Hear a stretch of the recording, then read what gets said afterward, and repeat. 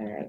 Thank you, everyone, for coming to the November HEAC Home Education Advisory Council meeting. We will call this meeting to order at 2:34 p.m. And we will begin with a roll call vote because we did choose to allow members to attend electronically, remotely.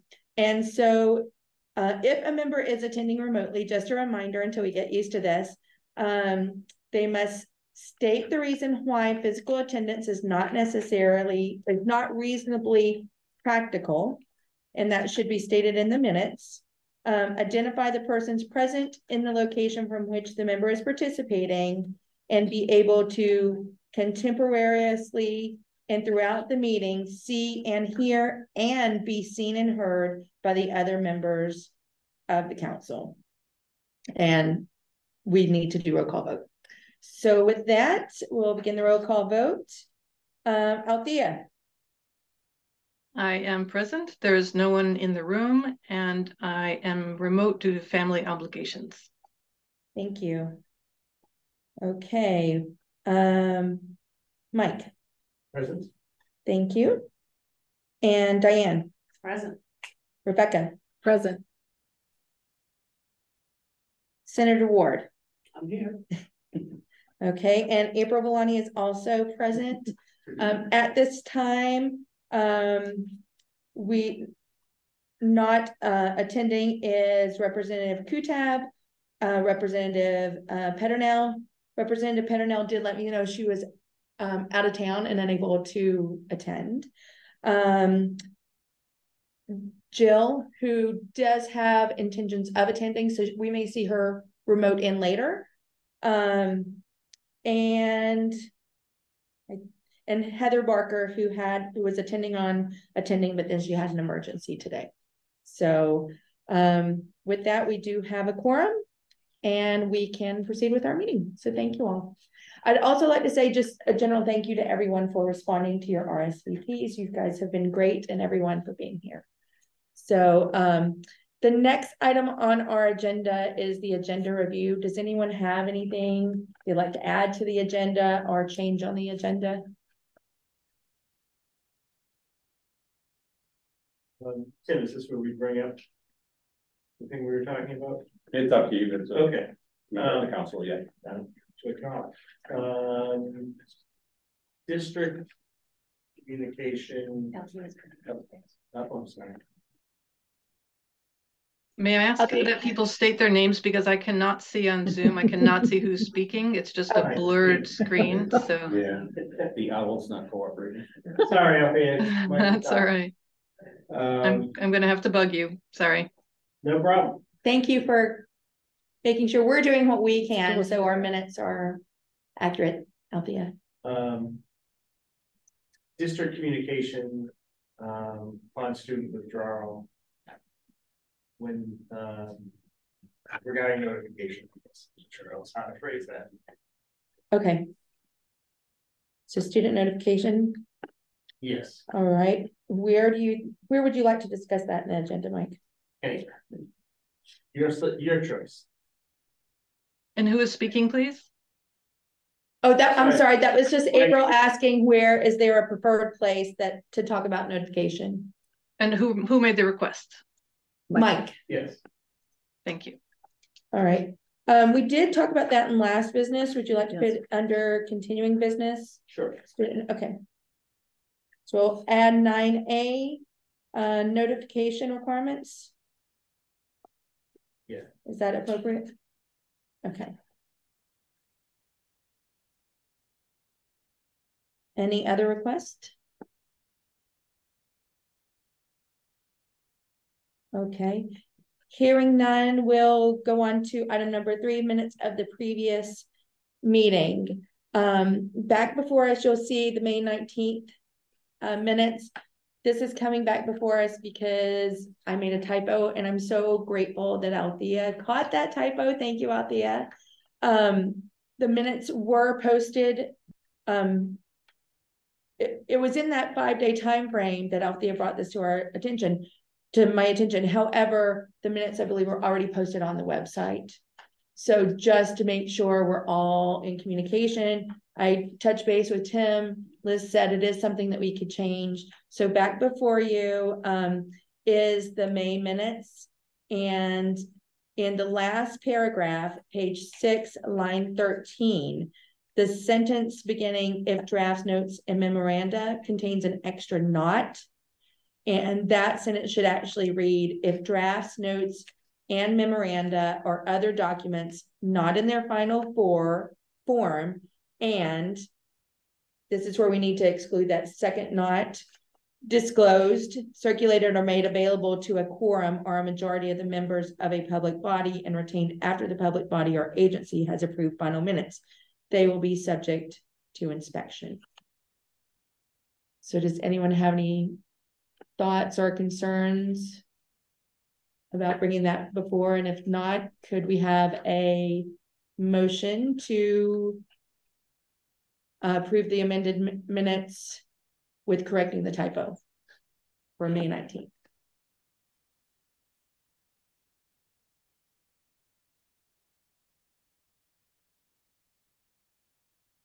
And the one that you have with you is, so you'll see like this notes, what the typo identified, and the second one you'll see actually has the typo already corrected.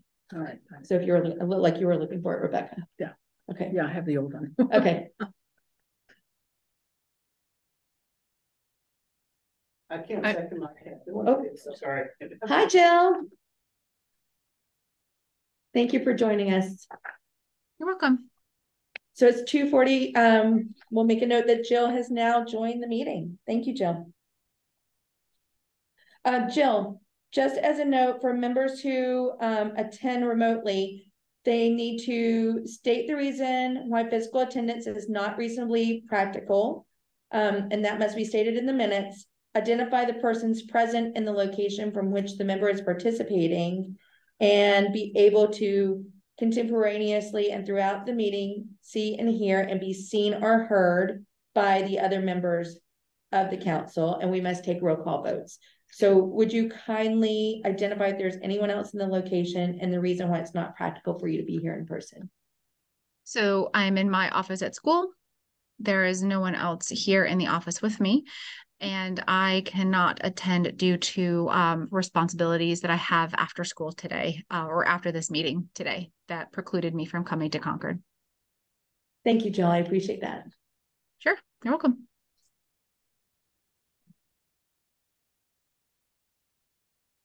So would anyone like to make a motion that we correct the minutes to remove the typo? Sure. I make that motion. Okay, who is that? Who? Althea? Okay. So the first is Althea, and a second? I second it. Rebecca? Rebecca. Okay. Grab it. All right. Any other discussion? Hearing none, on a roll call vote. Jill.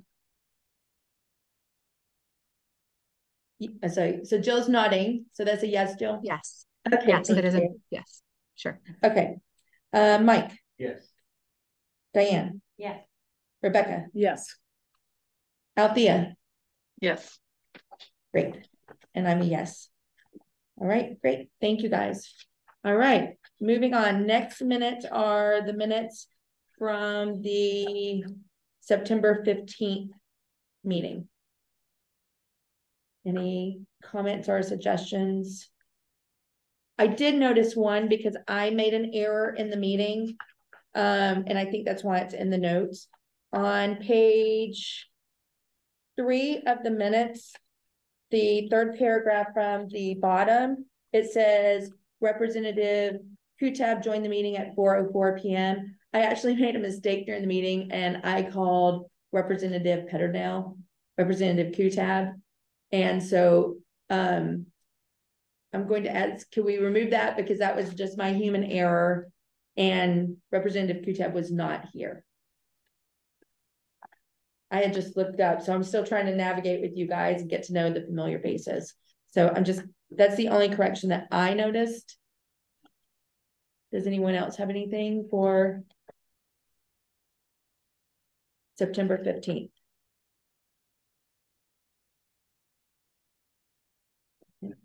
Hearing none, do we have any motions for the minutes of approving the minutes of September 15th I motion that we approve the minutes of September 15th with the correction? with a correction. Okay, so Rebecca just made a motion to accept the minutes of September the 15th with the correction. Do we have a second? I'll second. Okay, I heard Diane first, so we'll go with Diane. Okay, any other discussion?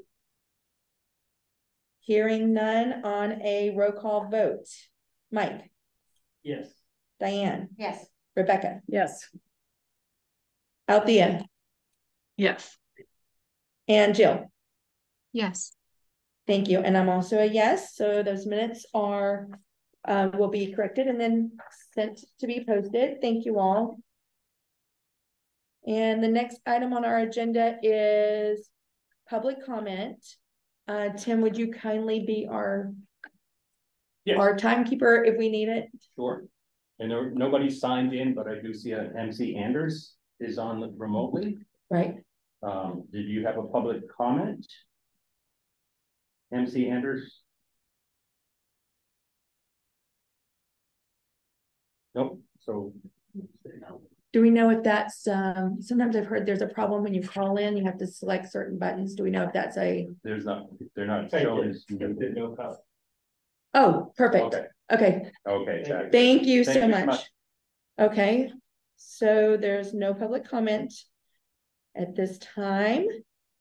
So we'll go ahead and move ahead to item number 5, immediate business.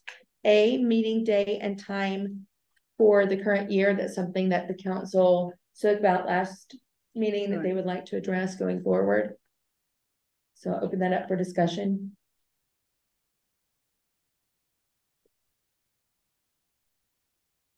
Let's see, as of right now, our next meeting, we typically are meeting the third Friday at 2:30. And in the past, we elected to do that so that our legislators could attend Right. with us. Right. And it was voiced that we do not want to meet on major religious holidays moving forward. And at present, our next scheduled meeting would be December 15th if needed. And then after that would be January 19th. okay. What was that December date? December 15th. If needed. Are there any religious holidays on a Friday for next year? That would be a problem? Do we know? I No. have not done the research on that. Does anyone know if there's any religious holidays coming up in the next year on Friday? Well, there are often Jewish religious holidays on Fridays. Start on Fridays, Friday afternoons. So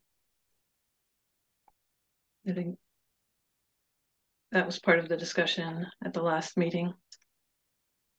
Would someone like to Do the research. volunteer, right, to do the research into if there's any? I'll do that. Okay, thank you, Rebecca. For this meeting year, and if so, bring that forward at our next meeting. Okay. So Rebecca has volunteered to research the religious holidays for our current meeting schedule. Yes, Tim. So Althea, Tim Carney, Department of Ed, just so you're aware, if you wanted to change a single meeting, as long as we do proper notice, you could easily do that as well. So Okay, if it's just, you don't want to change it, the meeting time and day for the entire year, you could just do a single meeting and move that as you wish, and I can do the proper notice for that. thank you, I appreciate that. Yeah. Any other discussion about the meeting day and time for this current year?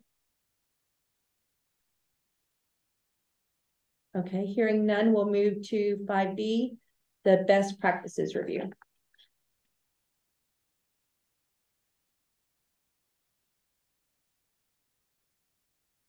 So we have, the first page that you guys all have are the best practices that we have adopted. The second page looks a little bit different. It has the working draft on there. The other thing is there's a notation in yellow to the left if we have proposals on things. I think it would be helpful as we go through this, if there's something that we know we don't want to keep looking at meeting to meeting that just doesn't fit this group, we could go ahead and strike that from the working document if it's the council's pleasure. So that would be helpful to know too, as we continue on this. So the first one that Excuse me, has April? Hi, yes, I'm Althea. sorry to interrupt. Is that No. a paper document that you circulated?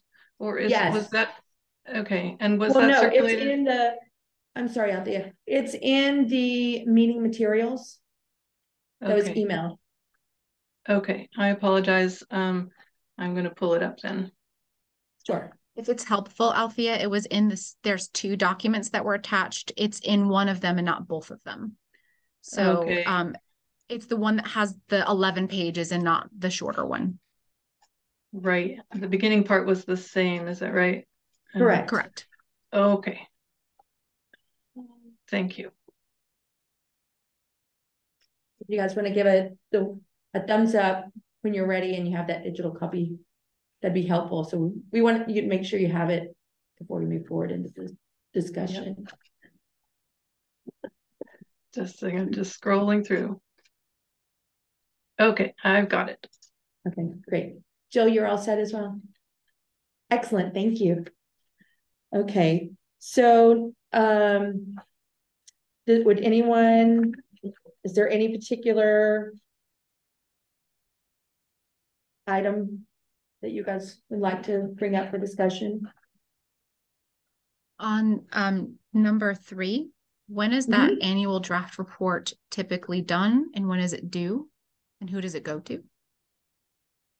That's a great question. The annual report is actually presented to the State Board of Education. And I'm looking at you guys who have been here longer than I have on this board. That typically happens towards the end of the session year. It's brought before the council and the council discusses it, makes any changes, and then when it's approved, then the chair, vice chair, present it to the State Board of Education. So there's typically, I think the past couple of years have been done in the summer. Yeah. And that is something that we're required to do by the rules to present that report. That's the legislative year, then you said? Academic year? Do you think that's fair to say? I think it's fair to say. I think it's fair to say academic year. In those articles. Yes. I didn't know if there was a hard and fast due date. No, I don't believe that there is, but typically, I know the past couple of years, it's been after the final meeting session that we've asked can we get on the State Board of Education agenda in order to present it to them. And that is something that's done in writing. So it's not just a verbal report, there is a prepared written report. I think there is a. I'm sorry, Diane. May is typically the last meeting of HEAC. Is that what you So HEAC, I mean, number one on our best practices does say, September through June. If for some reason something happened and we didn't get it in June, this is a best practice. It's not hard and fast. We would need to meet in order to have that report approved. Yeah.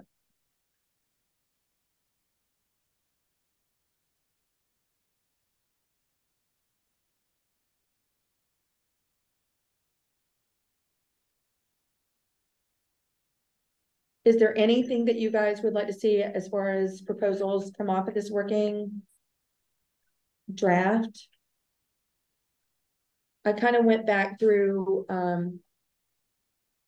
our minutes because Elizabeth Brown, Attorney Brown, who is legal counsel for the New Hampshire Department of Education, We, in our minutes from January 20th of 2023, it is recorded that Liz Brown stated the Attorney General's advice is to use caution in adopting policies because problems can arise if they are not followed carefully, and they can create record-keeping issues.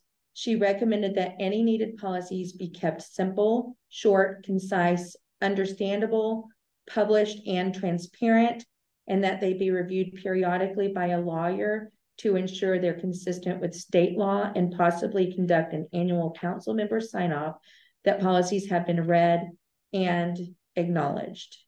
Discussed effective ways of transferring knowledge to successors without written policies / procedures, including keeping a simple running list of actions taken by the HEAC and noting that actions will be consistent with RSA. So just bring that up because if you weren't here for that meeting or on the council at that time, it's just nice to know what Attorney Brown did advise the council.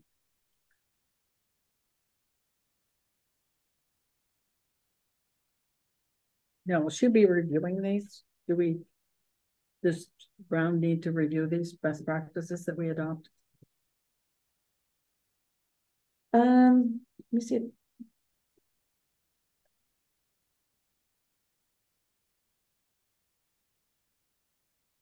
Tim, I'm going to refer to you on that because in these minutes, part of it says on page 2, if the HEAC required, oh, that's for non-public.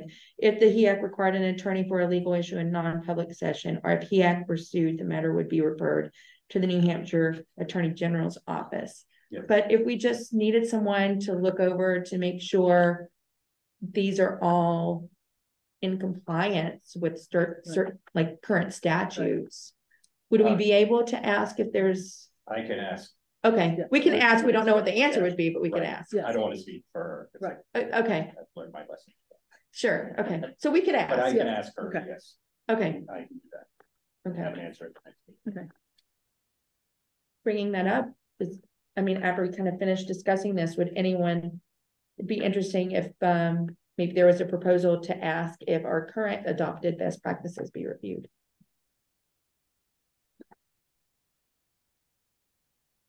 Okay. So looking at, well, first off, I personally have a question. Tim, and I'm going to ask Tim. Tim, have you heard of the Attorney General offering any sort of advice, or perhaps Senator Ward, regarding the posting of videos if you have a video meeting? That doesn't seem to be Well, yeah, required, but do you have any information about that? yes, I can speak to that. Okay. And again, Althea, it's Tim Carney with the Department of Education.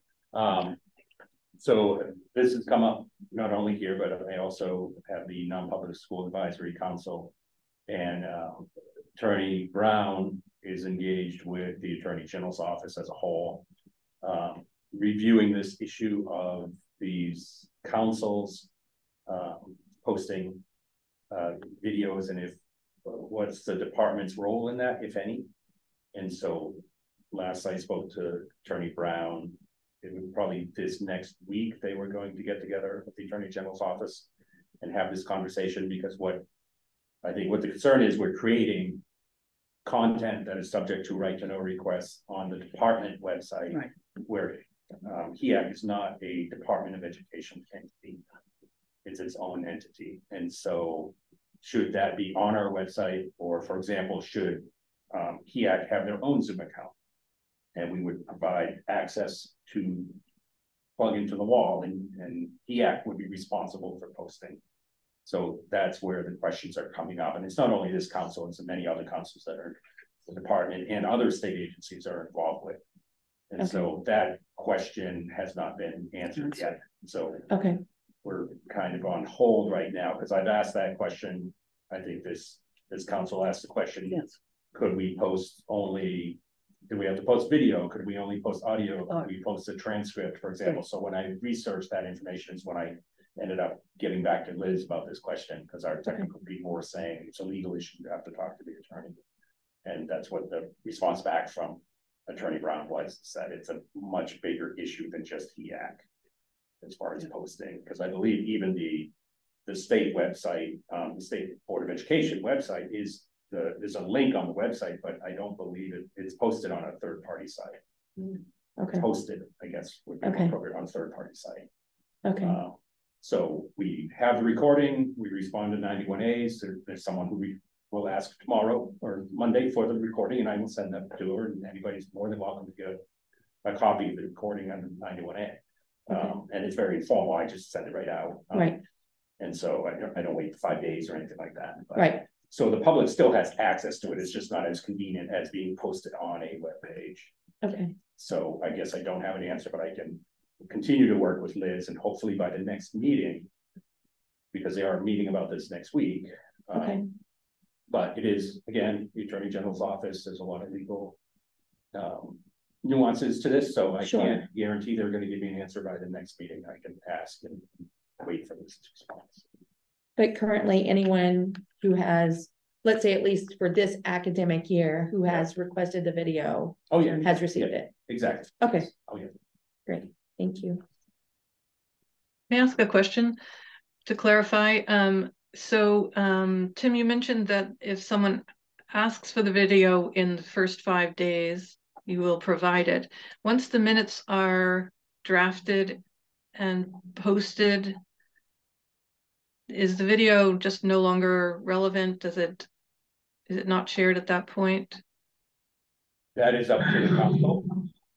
So if the council determined, as I understand it, I can confirm with Liz, but as I read 91A, if the council has determined that the purpose of the video is for creating the minutes, I've seen in multiple locations where the recommendation has always been to make the video, don't keep the video after the minutes have been posted, because the minutes are the official record of a meeting.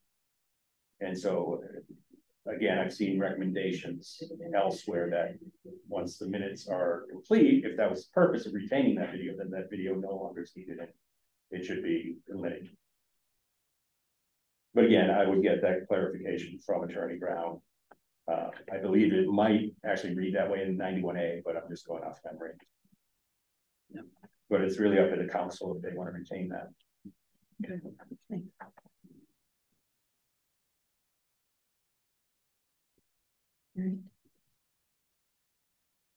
Any other discussions about the best practices working document at this time?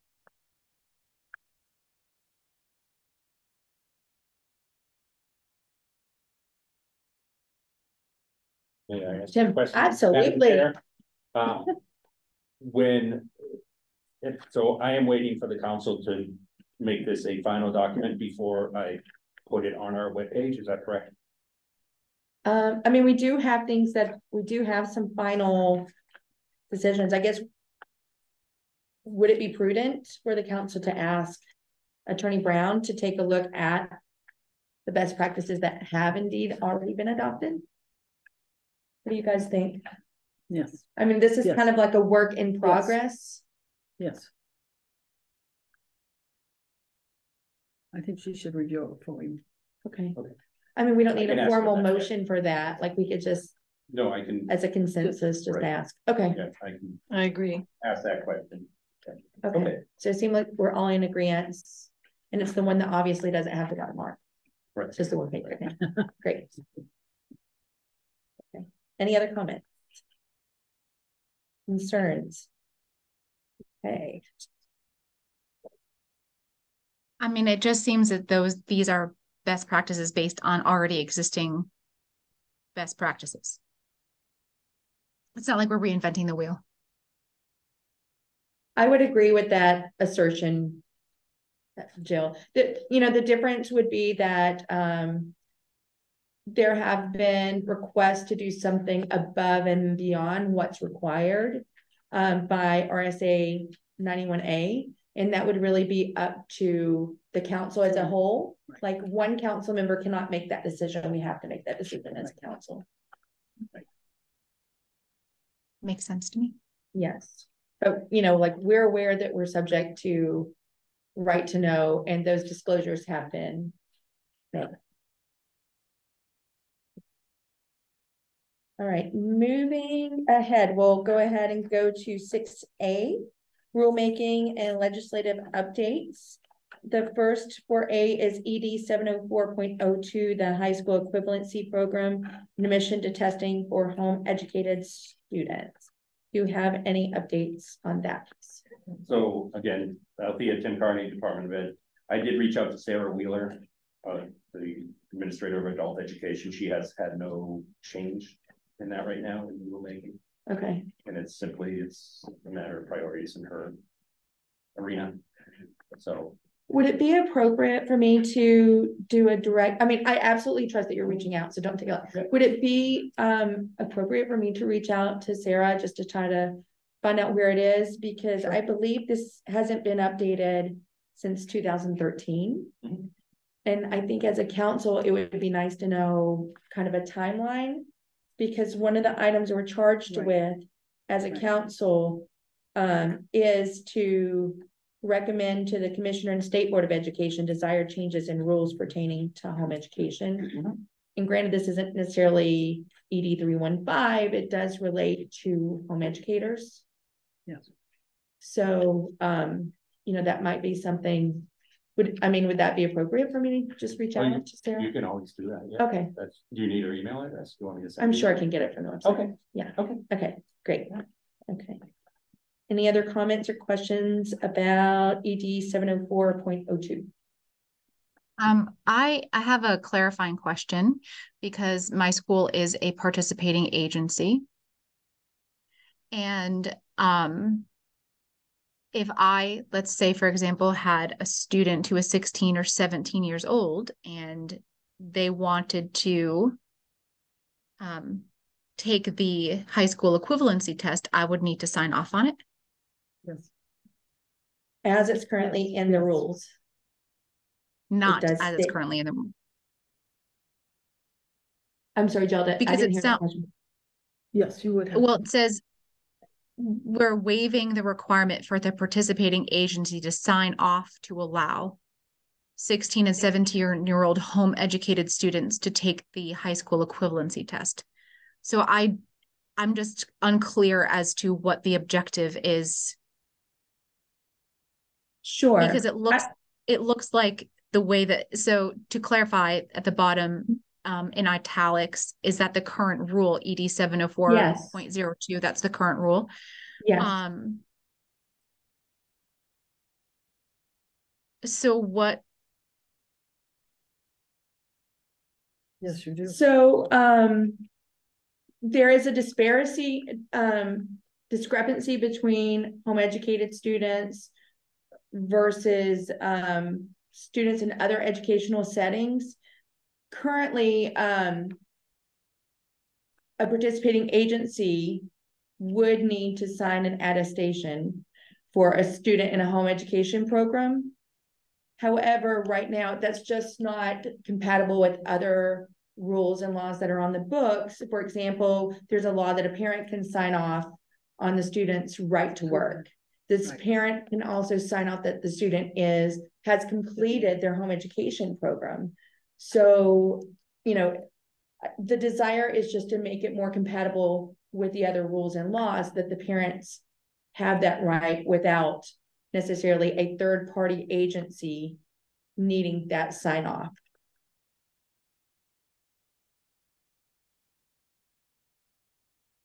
Because we don't require schools to sign off on the student's work permit. We don't require the participating agency to sign off that a student has completed their home education. I see. Okay.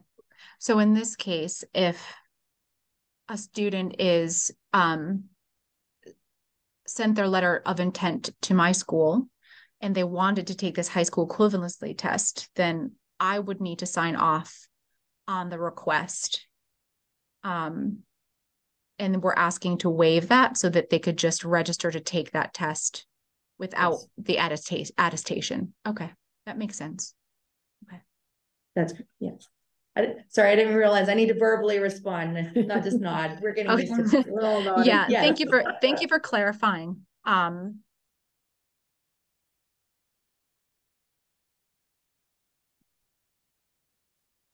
Any other questions or discussion? Yeah. ED 742. Mike, Krosky, I just wanted to add that there's a time element to this, like this is season when students will want to take this. Yes, So if we could move it along quickly when you, and I forgot one thing, Delta, Sarah Wheeler. when you speak with Sarah, you could just mention that to her. yeah. Okay, that, yeah, absolutely. To have this decided by maybe March if possible. Yeah.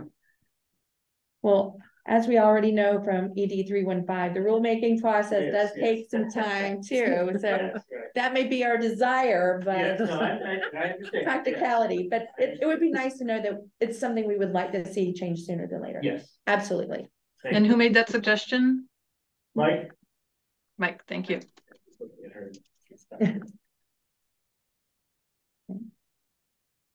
I think that's a great suggestion.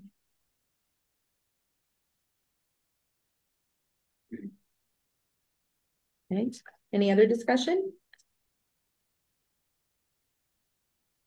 Hearing none, we'll move to HB 6B, HB 628. Although Representative Peternell is unable to be with us today, she did email an update, and I'm happy to read that to the council.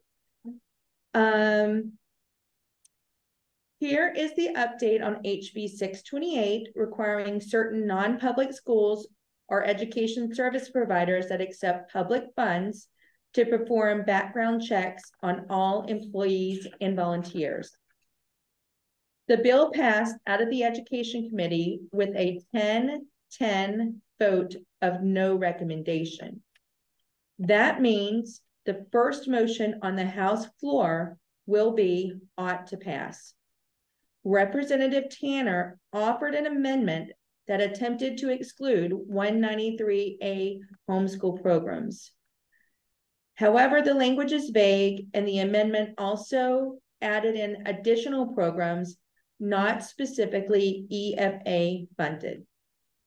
This bill includes requiring parents of home-educated students receiving education freedom accounts to perform background checks to educate their own children. Individuals can request background checks, but the results can only be sent to a state agency. Mhm. There is no enforcement mechanism to monitor compliance. Non-public schools already require background checks for accreditation, policy, or insurance purposes. And she says she's sorry to miss the meeting. But that was nice that she sent us that update. So I have a question about this one, if I may. Yes, Althea. I appreciate the work that Tim and others have done in clarifying the home education page.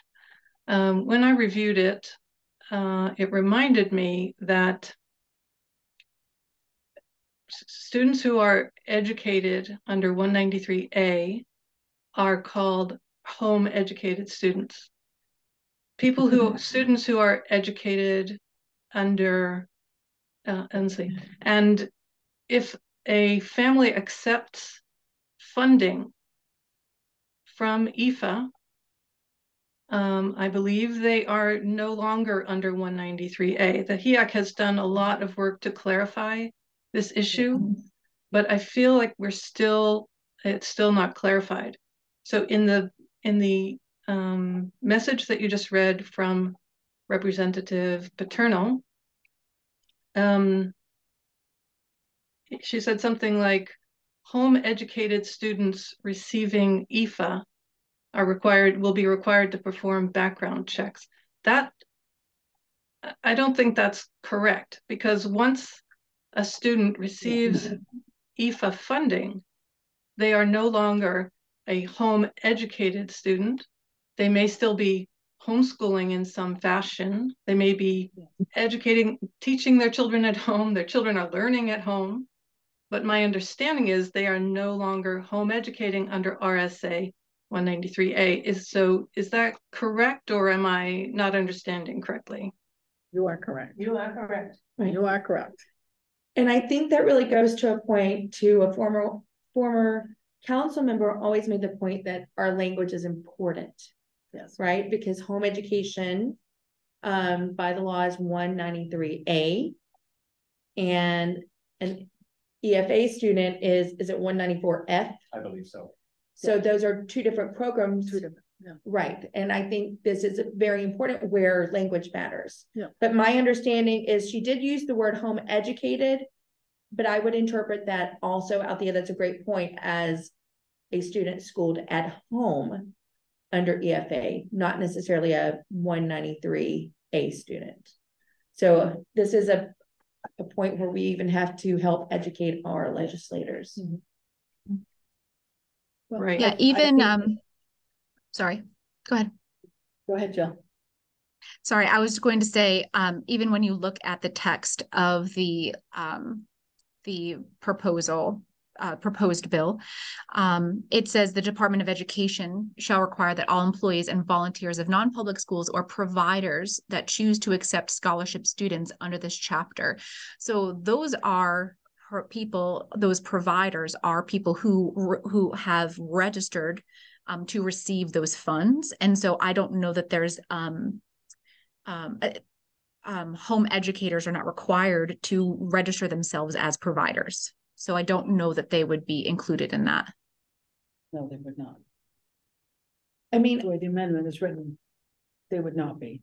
Right. If they're educating their own student at home, even if they're EFA, the way the bill is written, it's my understanding that they would not, the parent themselves would not be required to have a background check. Right. That is not how one of the legislators answered a question related to that, though. and that's Diane speaking. It's Diane, sorry. I attended the hearings.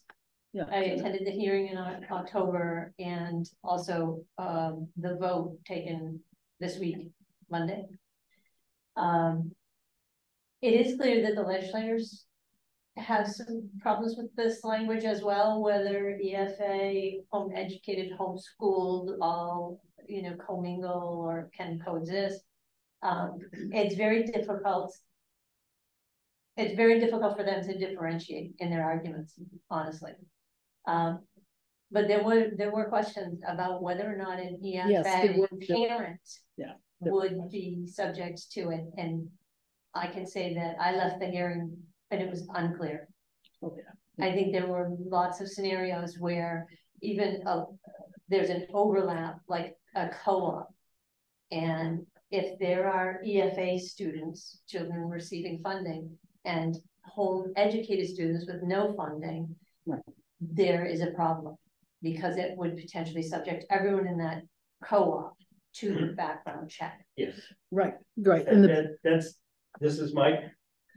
that's the way particularly the first section reads to me. Yes. That if anybody is giving instruction and they receive EFA, then they have to have a background check. Yeah. Right. If you dial back, this is Diane again. Yes. If you dial back the video, Representative Tanner specifically says the EFAs are taking the federal money and they should expect a criminal background check. Right. My big question was, who is going to get this background check? It says submit the background check. Who is it being submitted to? And what type of, one of the issues they brought up in the hearing was some of them were really adamant about it being a FBI background check versus something done by a third party and not the FBI background check. So who is going to pay for the background check? Who is it going to be submitted to? Who's going to retain it? Where is it going to be? Those are all questions, especially with like Diane just mentioned, a co-op. You have co-ops where there are not parents teaching. You have outsiders that are volunteering their time to share their passion with students. So you have a lot of people who are not parents.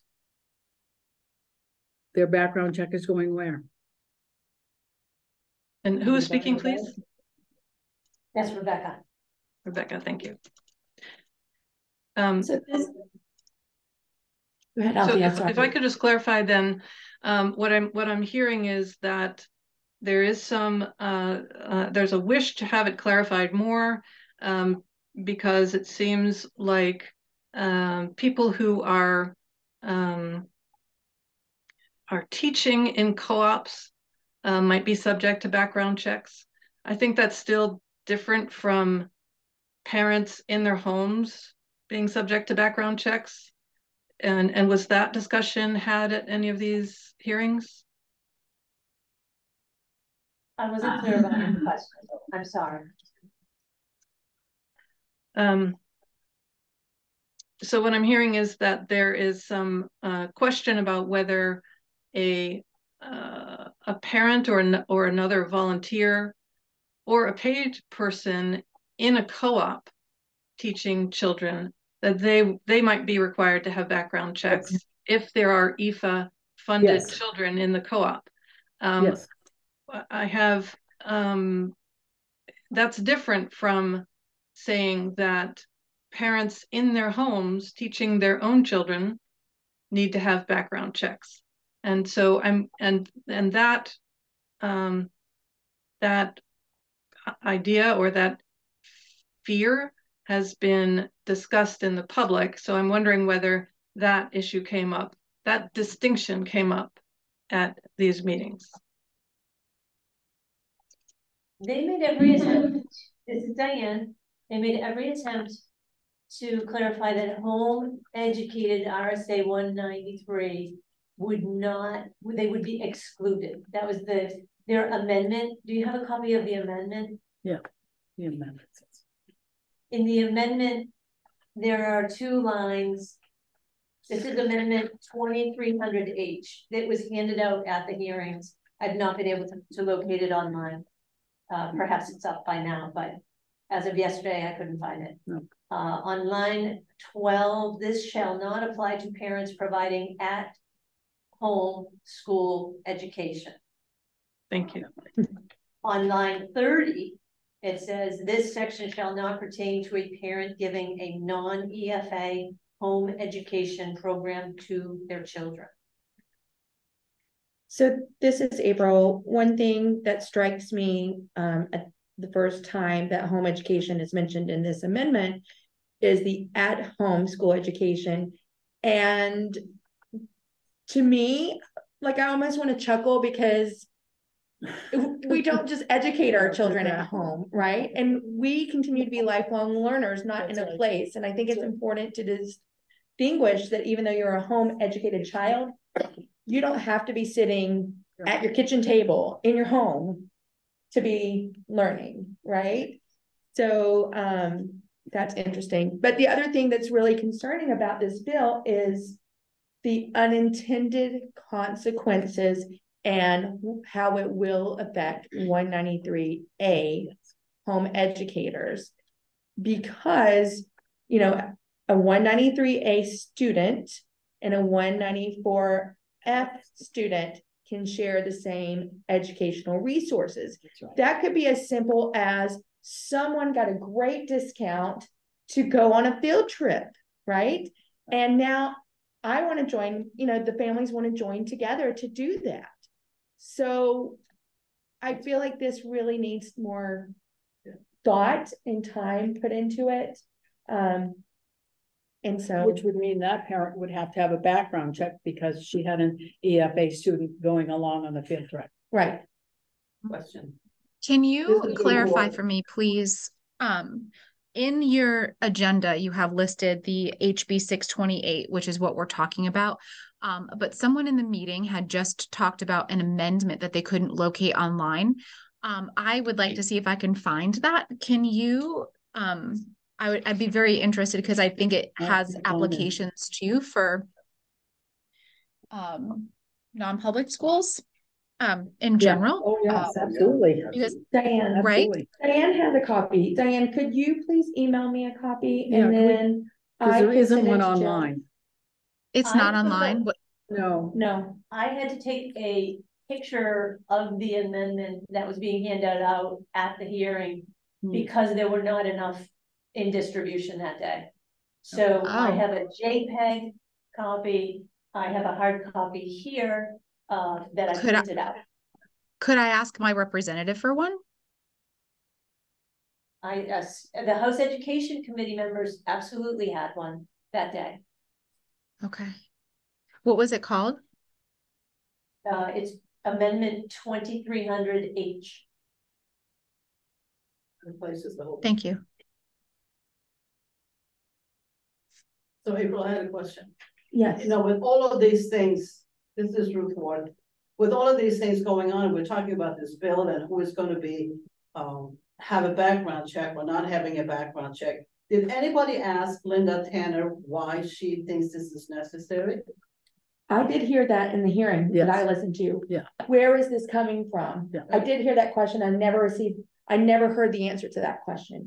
And that would be interesting to know. Where is this bill coming from? Yeah, why does she feel that it's so important? Because for this particular group of people to have a background check, to the point where we're talking about parents who are teaching their children have to have a background check. Right. It just doesn't make any sense. So when you were there in person, Diane, this is April speaking. When I listened online, what I heard is there were many groups came forward to present that they already require background checks. Yes, there were other amendments. Right. So the question, part of the question is, why is there an attempt to legislate this if there's many groups already doing this and it's a practice in place? Right. So I could talk to that. There were 2 or 3 other documents distributed at the October 17th hearing. One was from the Diocese of Manchester, and the other was from the Non-Public School Advisory Council Chairman Dave Tebow? Yeah, Dave Tebow. Yeah. Okay. And then a third came from Prenda. Yeah. All 3 of those outlined their criminal background check policies. Whether they had them, how often they did them, whether there were additional safety training sessions, etc. So all 3 of those entities were said that they did them, but then there was an attorney Fenton was present, and she was able to give testimony, I guess is what you would call it. They were able to ask her what type of background check is done by the state Department of Safety. Yes. And that's an FBI check that they kept referencing. And they questioned, especially the Prenda letter, where they mentioned all the different things that they checked, but they were trying to argue that that was not as good as an FBI check. Yeah. Right. That's correct. It sounded like to me that they were pressing for, because Prenda used Checker or Pacer for a background check, and that did not seem to be suitable for some of the members of the committee, that they wanted to have an FBI background check, which means if this should pass, that would we be looking at these even non-public schools having to use a different background check to be submitted where? May I ask who made the prior comment? Rebecca. Before Rebecca? Diane, thank you. And this is April, just one thing I've wondered through this, even though it doesn't affect my child as a 193A student, but I think about educators who are tutoring right outside of their contractual agreements with their districts and offering services to students. I even wonder for those, educators, how would that affect them? They've had a background check through their district, but they may not have access, right? That's the district's property. What do we do for those people who are doing some moonlighting and offering excellent resources to students? Is that going to stymie that? Currently, if you are a volunteer for the Boy Scouts, you get a background check there. And then if you go work for the public schools, you get a background check there. They don't follow you, you can't transfer them, you get a separate one each time. Right. Okay. Right. Yeah. Tim. Tim has a comment. Yes. Yeah, so just some of the background, because this does impact 3 of my programs. Non-public schools is a program I run as well. And non-public school teachers are not required to have a background check. certified teachers, maybe, depending on some nuances. Okay, So this will obviously impact the non-public school community.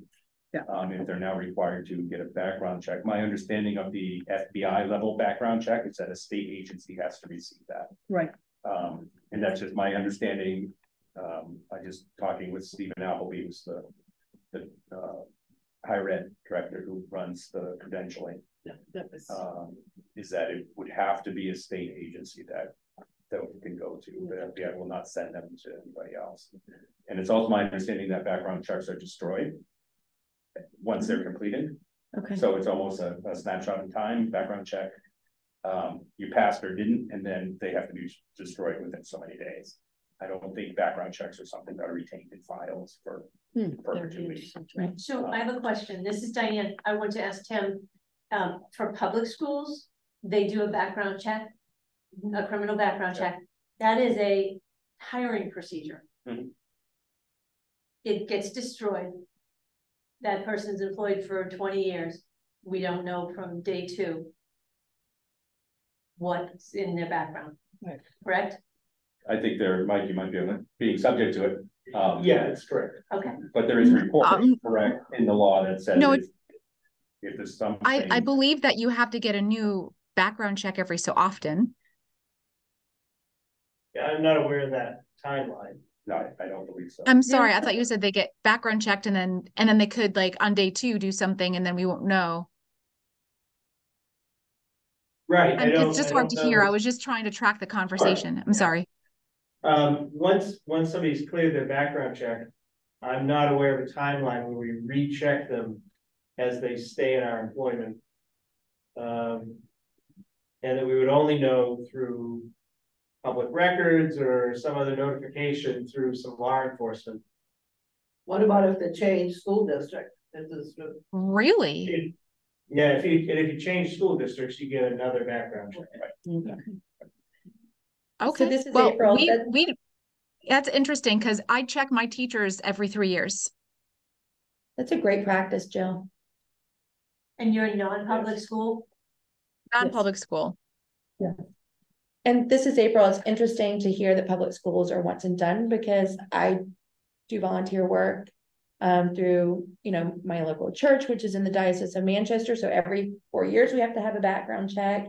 And then I volunteer with Girl Scouts, and there's a background check periodically for Girl Scouts as well. So it's very interesting. And I think talking about background checks, if you really think about it, the people who are in compliance, those really aren't the people we need to worry about, right?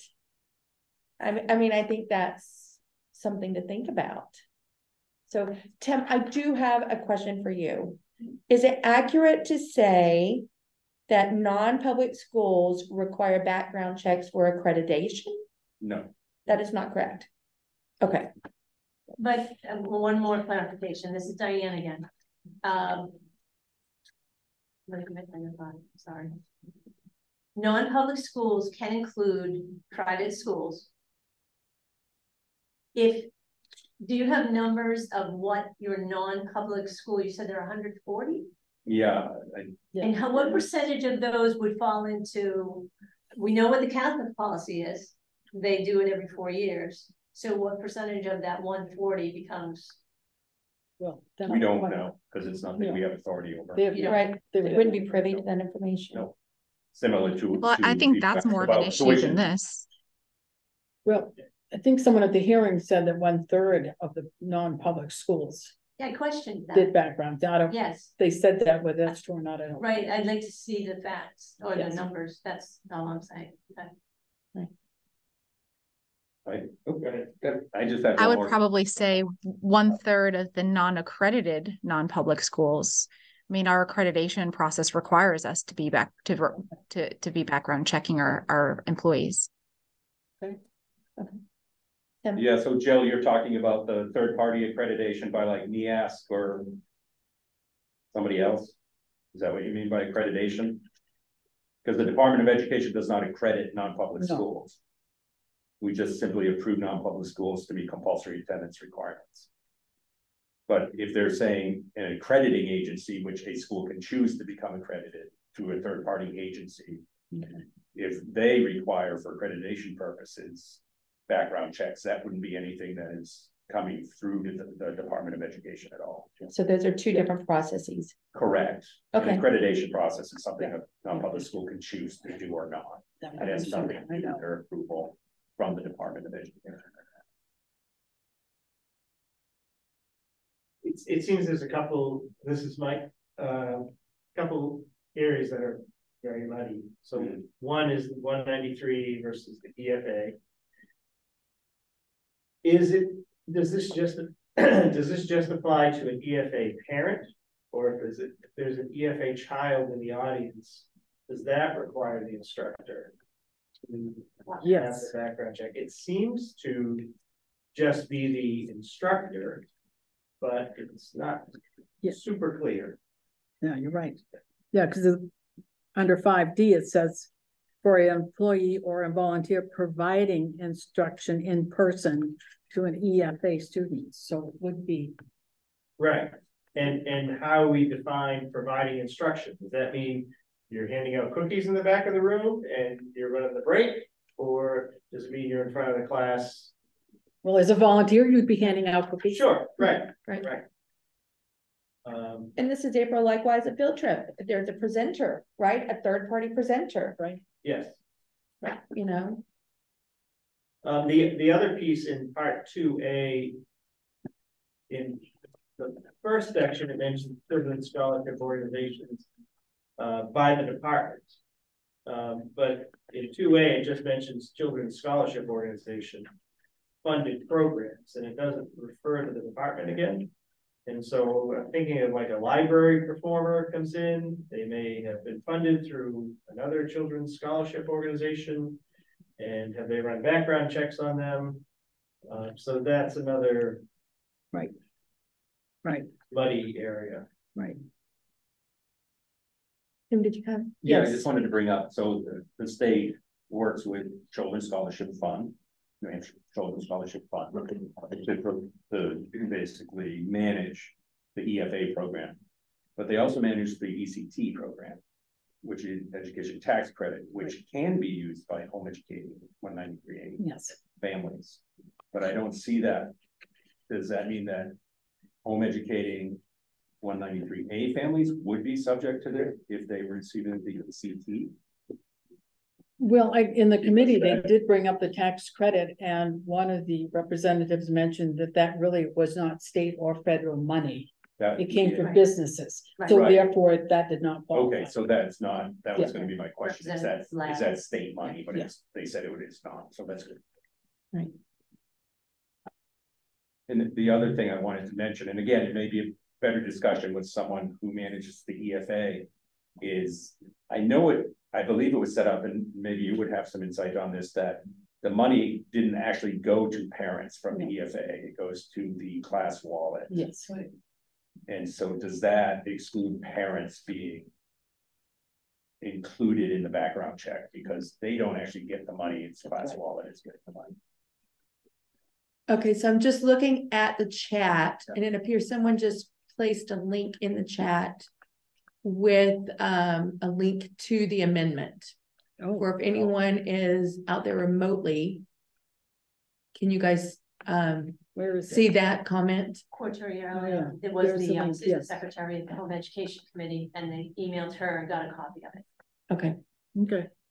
Thank you. Thank you for sharing that. Jill, was that your comment? I'm so, my eyes can't see that far, so thank you. That's okay. Yeah, it is. So if you click on the link, there's a picture of a screenshot of somebody, or a picture somebody must have taken on their phone, with their phone, of the amendment. So it's there. Okay, thank you.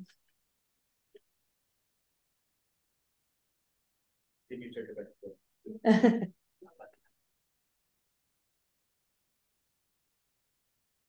The nice thing about this, I suppose, is this won't be taken up until January, is our assumption. Right. So, maybe we have more time to find out more about it when we meet again. Yeah, and this is Jill. I think that just the fact that we've had this much discussion, just the group of us, warrants for, you know, we have all these questions. I think it certainly warrants more discussion on the legislative side. I think it's important that we notify our Absolutely. representative, I'm sorry, not just our representatives, but to notify other home educators of all sorts, every path, you know, all the other pathways as well, through any organizations that we're part of. Yeah. Jill's talking, but there's no audio. You're muted. Uh-oh. Was that a yes that you had something, Jill? No, okay. No, somebody just opened my office door to ask me a question. Oh, okay. I'm so sorry. I'm just gonna pop off. I'm gonna mute and then turn my video off for about 2 minutes and I'll be right back. Thanks. They're trying not to disturb me, but there's a question. Okay. So I'm going to ask Tim, I mean, people would, in person, they may need to step away from a meeting. How does that work now remotely with the new statute in RSA 1 about being able to see and hear throughout the meeting? Like if someone has to step out, right, but they're not engaging in any other way, is that deemed I think permissible? that's acceptable. But In the House, what would in the jail card, that happens all the time. Yeah. Okay. Somebody steps up and they says so-and-so left at Right. 11. Okay. Yeah. Okay. Or returned at, you know, whatever. Okay, so Yeah. do I need to make a note of what time someone Probably it'll left? be a thing just in case something comes up. Okay, so it's 3:40, so we'll note that Jill stepped out at 3:40, and then when she comes back, we'll just note when she returned. Right. Is that And okay? we've maintained a quorum even with her absence. Right, okay. Okay, great. Any other comments about HB 628 at this time?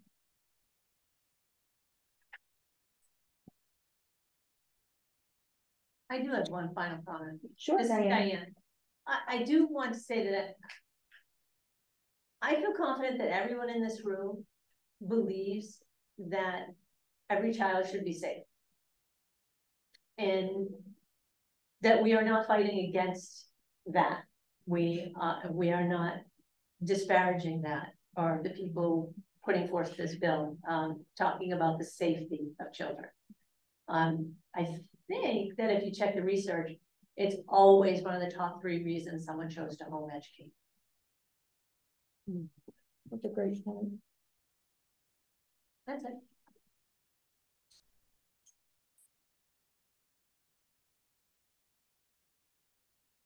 Before we move on to the legislative service request and C, I just want to ask, Senator Ward, are you aware of any legislation that we should be? I've just seen a couple of the House. They haven't done anything but the Senate bills yet. Okay. Worked on them, but most of the House bills have come up, and I've seen a number of them, and I've seen, I think J.R. Hollis is, he had a thing on parents and have a constitutional right to direct the education. So that's one of his bills, and I've seen a couple of similar bills that you have a right to direct the education and the health and welfare of your child. Okay. So those are the ones from the House that are coming over. I don't know when. Okay. And is it possible that these like 2 LSRs could be merged into one bill? Eventually, if somebody looks at this, that these are very similar, it could be, that has to do with the sponsor. Okay. You know, sometimes I really feel this is my bill and I want it. Okay. But it's always possible. Well, you can amend one to take something from somebody, put it in here. So that's all negotiable during the committee hearings. So just for someone who's, so this is April, sorry, Althea, I gotta get better at that.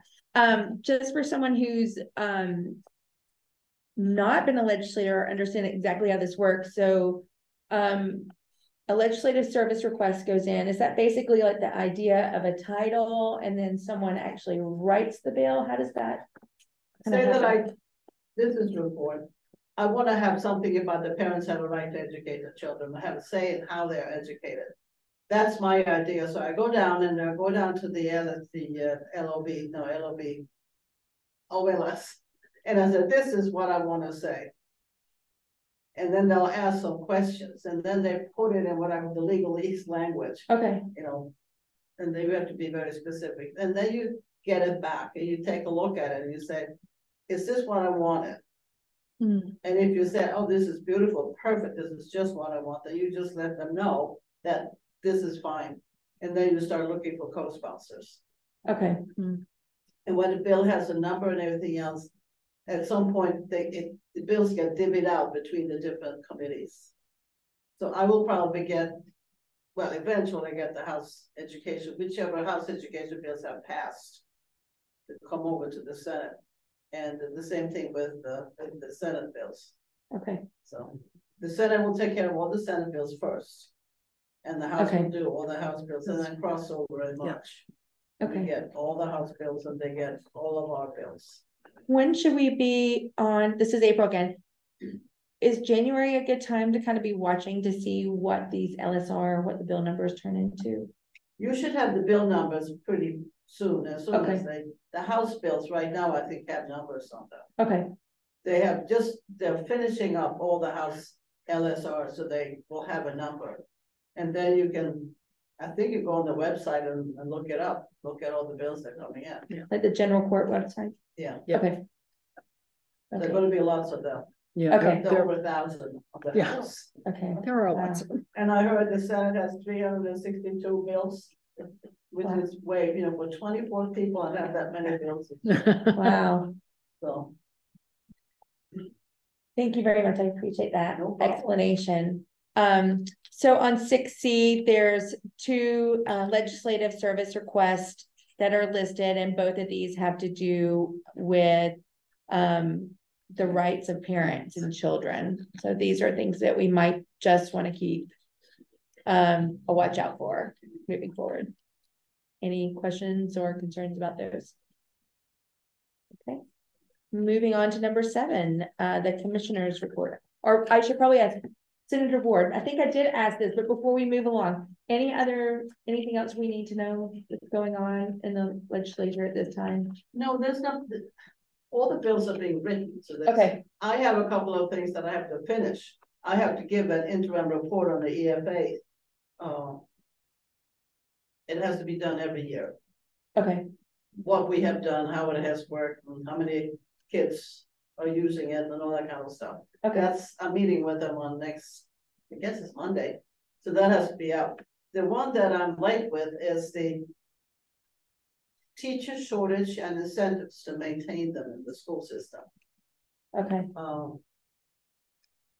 I guess I have to say that Bill has hit a snag. The final report has hit a snag too. A couple of people are not very happy about some of the things that were deleted because they feel that takes care of, ruins the whole bill. So hopefully we're gonna hash that out on Monday. So okay, thank you. So hopefully when we meet again in January, we should know a little bit more oh yeah, about these. Okay, great. those two will be out. Okay, thank you. All right, sorry, moving on to number 7, the commissioner's report updates from the New Hampshire Department of Education. Yeah, so Tim Carney, Department of Education, go through quickly. The ED 315 rule revisions have been posted on the NHS webpage. So those are complete for now. The webpage update, I have worked on an update. Updating the forms to reflect the rule changes, things like that. I've also included some information about the ECT and the DFA. Yeah. I was just surprised the ECT had not been on our website in the past, because it's been around for a long time and it's a good funding opportunity. And so I did provide some clarity, I hope, with the EFA, in that it's not 193A home education Yeah, thing. it looked So good, go Kim. here. It looked good. I It read looked- it. It's Okay. I very good. agree. I was Very happy good. to see those updates. Yeah, I appreciate yeah, that. look great. So I think it'll be helpful for parents. I'm finally on the verge of starting the FAQ document, so hopefully by the next meeting, we'll have something in that, because we are seeing a lot of, not only parents, but districts and non-public schools have questions about roles as a participating agency, for example. And then we do get a lot of adult former home educated adults coming back looking for documentation that their parents did not provide at the time. And so I'd like to provide them some information.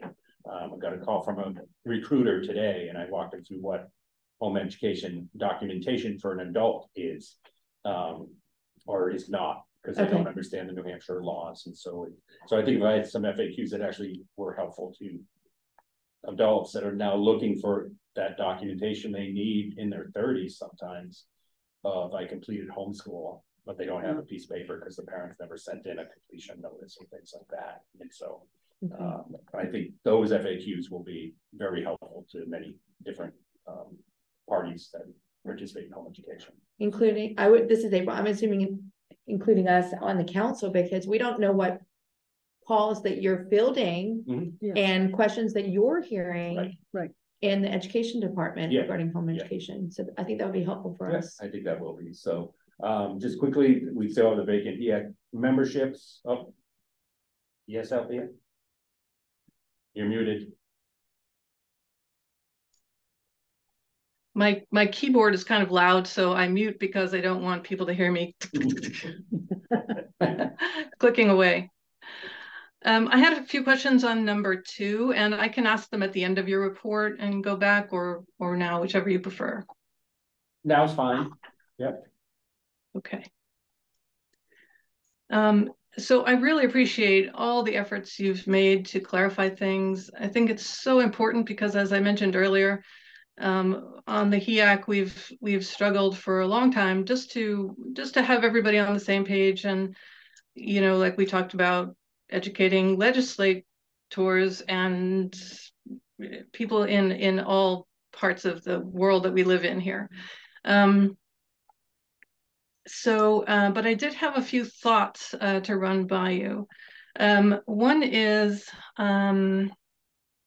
at the top of the home education page, it references chapter 279 to laws of 1990.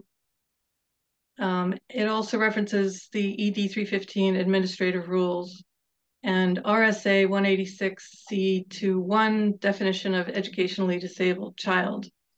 In the New Hampshire Homeschooling Coalition, we always try to refer people to the law. We want people to read the law and really understand it, and not just rely on our interpretation of it.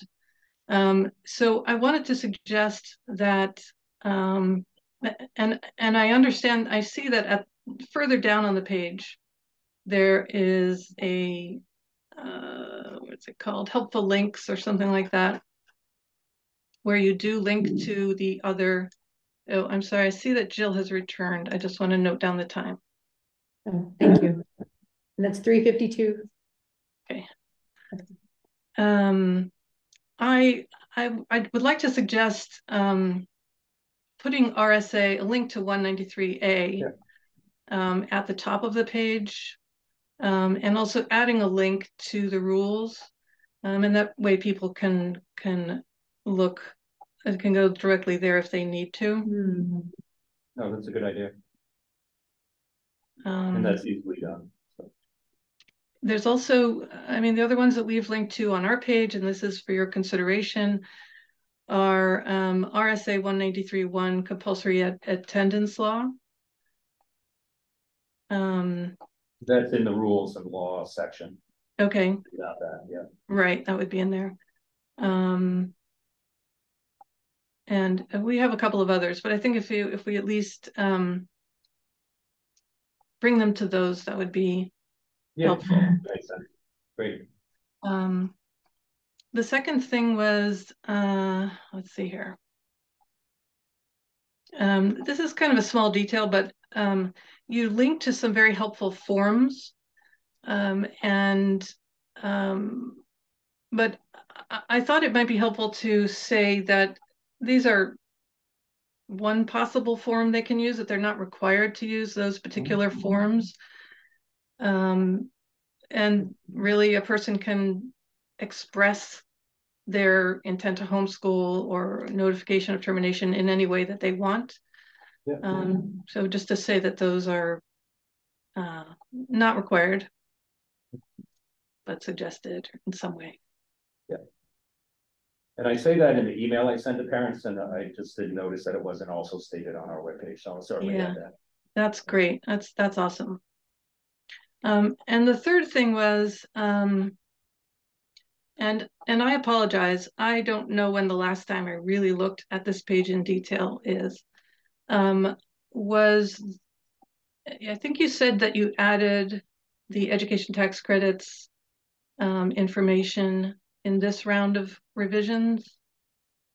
Correct. It's under funding Yes. sources for families. Yeah. Mm-hmm. Right, No. funding sources for families. And so the EFA one was already there?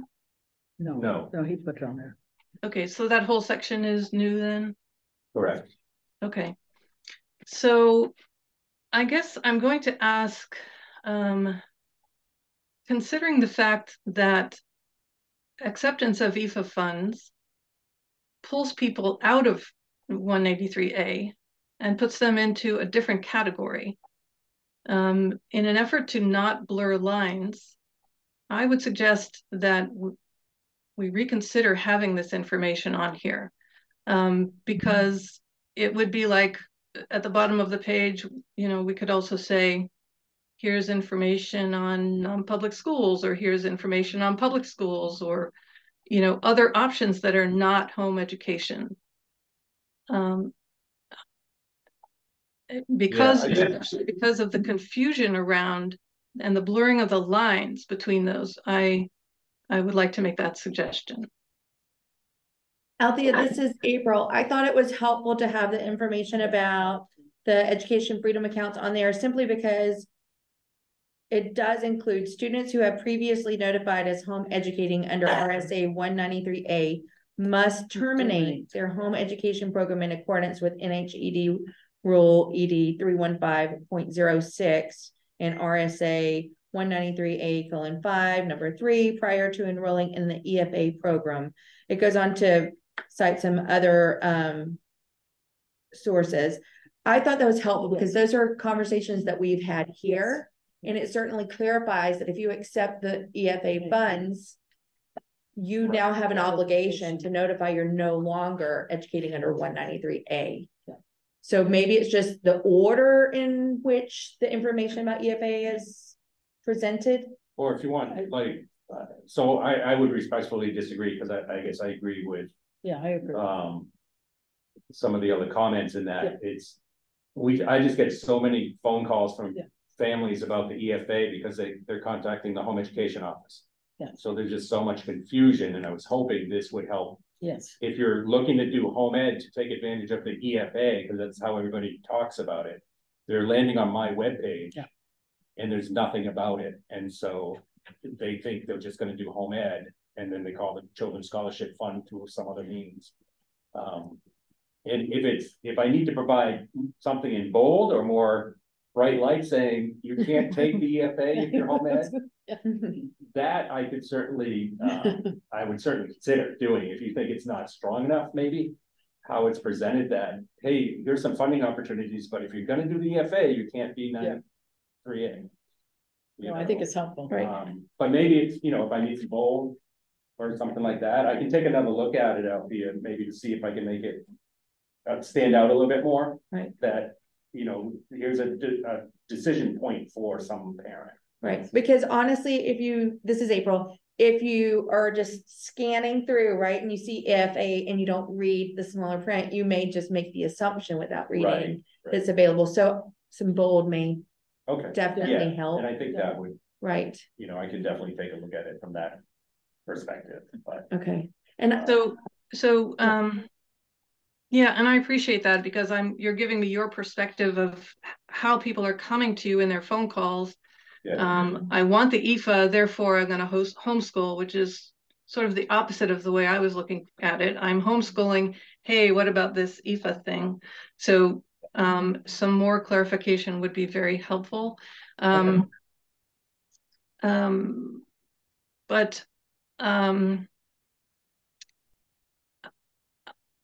I guess if you can understand it from the perspective of someone who's been homeschooling, who needs money or would like to dedicate more funds to their child's education, and they go to this page, it's very tempting to say, hey, wait a minute, here's this funding I can get. So I guess my question then is there another page for education freedom accounts and the other one, what is it? See the tax credits. Is there another page on your site for that? There is a page for the EFA that the EFA administrator has put together. It's not very informative yet, but the ETC, we don't have anything, as I'm aware, in the department websites. It's all at the Children's Scholarship Fund site. But, you know, as we're talking, I'm wondering if I remove the EFA from under the heading of funding sources for parents and just present it under a separate heading. If that would help with the clarity, because it isn't a funding source for home educating parents under 193A, right, the EFA. So maybe that's where there's a little confusion. So if I pulled the EFA out, it just had a separate EFA blurb that wasn't under the heading of funding sources for home educating parents. That would help reduce the confusion. So why would it be on this page then? In other words, why would it just be a link to another page? If you're looking for information on EFA, go to this other page. I think it's really important for home educating parents to understand that if you're going to choose the EFA, for example, your kiddos can't access their curricular and co-curricular activities. Okay. You know, most parents don't realize that about the EFA because nobody really tells them. And there's also, I think that's really important. And this is April, also knowing that there's an obligation to notify that you're no longer home educating your child under 193A to help families be in compliance. I'm sure. Jill has her hand raised. I just want to make sure she has. I do. This is just, and please, this is a new area of information for me. So from what I understand, that if they are accepting EFA funds and they have filed that letter of intent, then they are now contacting that participating agency and terminating their homeschool education program in order to accept those EFA funds. Is my understanding correct? Yes. Yes. Okay, that is not clear. When you look at the legislation, or when you look at the case text, right, for these, and my legislative parlance is not very good. I'm sorry, so please forgive me. But when you look at the information that's online about the requirements that the state has for a participating agency and for homeschooling families, I currently tell families that you terminate if you decide to leave, you need to let us know. But then what happens? What are they then under? And what requirements are they under? So, because by having a home education program, they're agreeing to a bunch of different things, that they're going to file their letter of intent, that they're going to do portfolios every year. Once they're not in that program, then what? It's whatever other means of meeting the compulsory attendance requirement they choose. So that could be the EFA program. It could be public school. It could be non-school. Right. But I have families here who do drop-in classes. They're receiving EFA funds because they use those funds to pay for classes. And I have their letters of intent. Right. Yeah. And I can simply say that's not mine. Right. It's not a home ed. I'm sorry, Tim, I didn't. It's an EFA responsibility to make sure that the participants of the EFA program are following the law and rules of the EFA program. So I don't know, for example, if a student has taken an EFA that had notified me as participating agency. There's no way for me to know if they've now taken an EFA. And there's nothing in the law or rule that requires me to track that home ed student. Right. Jill, it looks like this is April. It seems like your heart is with making sure that as a participating agency that you are doing the right thing, right? And helping these students. Could it be as easy as just asking us, have you previously notified as, under 193A? Or Right. if you know for I sure could. this, yeah, or if you know for sure that you have a 193A notification letter from a particular student that's now educating under 194F without notifying that educating under 193A ended, it's an opportunity to educate that family that, this needs to happen, and we're Right. taking our responsibility as participating agency very Yep. seriously for your child. Right. Well, for sure. But I think that I think that if this is the case, then I think that those other the requirements for the participating agency should be updated to ensure compliance. Right. I mean, because that's what I look at when I make to make sure that I am doing my responsibility as a participating agency. But I guess so that's that piece. Then sure, absolutely, I could certainly do that. That's not an issue. But I think that if I wasn't part of this committee, I wouldn't know that. So I think I think you're right. I think I'll pick up on what Jill is saying, is that I think the HEAC and I guess the Department of Education have a responsibility to make it all very clear to all of the parties involved, to the parents, to the participating agencies, to everyone at every level, to clarify it on the website and in all our communications. My question was to Jill. The second part of my question, so that there's that piece, the participating agency piece in April, I appreciate that. Yes, my concern is to make sure that I'm doing my due diligence as a participating agency. However, my other question, and it's not clear in reading the information that I've read online, is if they are no longer part of 193A and they are now part of 193F, are they still under the requirements for doing a portfolio review, for doing the testing requirement? If they're no longer in that category, then what are their requirements? If they're kind of rescinding that piece, then what else is there? Where are they, out in limbo somewhere? Where then are they? No, EFA has its own requirements. Yeah, they have, I think it's a portfolio. they could do either, they can do a there's a portfolio required or state testing, assessment. but it goes right Yeah. to the EFA. It does not go to you as a Right. non-public school. So the EFA administrator and the Children's Scholarship Fund Yes. manage those requirements for students. That's why they require those then. The educational attainment, that's why they require that. Yes. And those requirements are different than 193A. The Yes, requirements they are are different. So the evaluation, for example, I think there are 3 that are similar, but 193A home educated students are also allowed to have another valid measurement tool agreed upon between the parent and the commissioner of education, the resident district superintendent, or the non-public school principal. So that is not available to 194 students. Got it. That makes perfect sense. Thank you.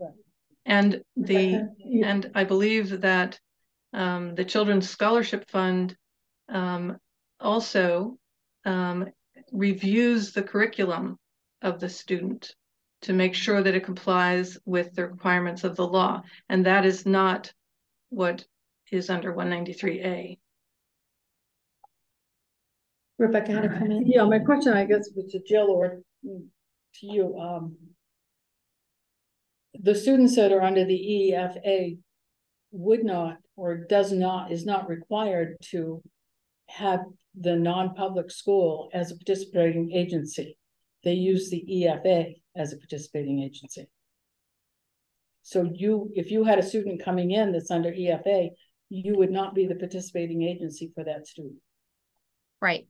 That makes sense? That is now clear to me. Yeah, there's That makes nothing sense. like that. Okay. Mike has a question or comment. Yeah, Tim, is it possible to, or the EFA page, is that under the Department of Ed?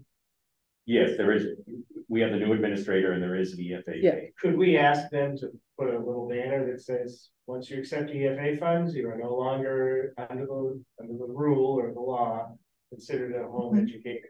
If different reporting required. Yep, and I can check with our director on that. Yeah, I mean, without sounding mean. Yeah. Just to clarify. This is April speaking. So I'm wondering, after this discussion and Althea's point, is there's once a student exits 193A, could be of several different ways, instead of specifically mentioning EFAs, would it be more appropriate to have something about how to exit a 193A home education programs to any of these pathways, right? Should it be public school, non-public school, or EFA? Because the notification requirement would be the same, correct? Mm-hmm. So I'm wondering if that may be, would that make a little more sense, Althea, just to clarify notification requirements when completing When terminating. or terminating? Because we do have a section on terminating, we have an Yeah. example form. Okay. So you're saying you should maybe expand on that. Would, paragraph. would that make a little more sense to you, Althea? In other words, to not focus on just one or two options, but to say this is your range of options. I guess so. I mean, does that line up with other pages? So for example, on the public school page, does it say, and if you would like to leave the public schools, here are all your options. You know, if you would like to make, you know. Yeah, I don't know. I think the confusion comes because the EFA students are still being homeschooled. Right. So that's just what makes this different. Would that be, if that truly is a frequently asked question, would it maybe be better to put that in the FAQ? Oh, I certainly will. Yeah. Yeah. So, So again, just by Yeah. including it on the webpage, I was just trying to get families who are looking to do something outside of the non-public school. Right. And they're looking Yes. for options. I was just trying to make it easier for them to see. You can home educate or you can homeschool. If you homeschool, you can use the EFA, which is the $4,600, which is attractive to a lot of families. If it's essentially the same thing that they're doing as home education. Yes. The one nuance, right, is that there's some difference in the accountability, right?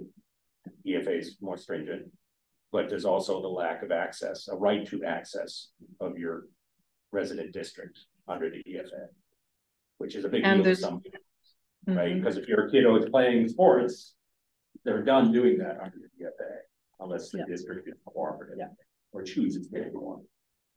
So And those are nuances, I Yes. think. oh, okay. And Thank there's you. the difference in evaluations as well. Correct, yeah. Yes. They lose an option of evaluation. I just want to interject that it's 4:12 and Senator Ward needs to leave the meeting. Thank you for Thank you. being here, Senator Ward. Thank you so much. Thank you for being here. Yes. Happy Thanksgiving and Merry Christmas. Should I move on to the home education? Sure. Counts, so, yeah, Oh, Althea, you have some more? Let's see. I just wanted to say that on the Children's Scholarship Fund website, which I understand is a separate organization, right? It's not under the DOE. correct. But these issues are also not clarified, and they're, you know, for example, it says, if your child is currently a homeschooler and qualifies for an EFA, their day-to-day experience may continue to look the same using the EFA. Parents are absolutely permitted to continue to educate children at home. It sort of really continues to conflate the issue. You don't have direct control over that, but people are not getting clarification by going to that page, to that website. And I agree with you on that, Yeah. because I have been through that web page. What I can do is simply talk to my director and see if that's something she's willing to bring forward to these children's scholarship fund. Yeah. And hopefully they would be open, but I can't speak to what might happen with that. So, Thank you. but I can talk to her about that. Yeah.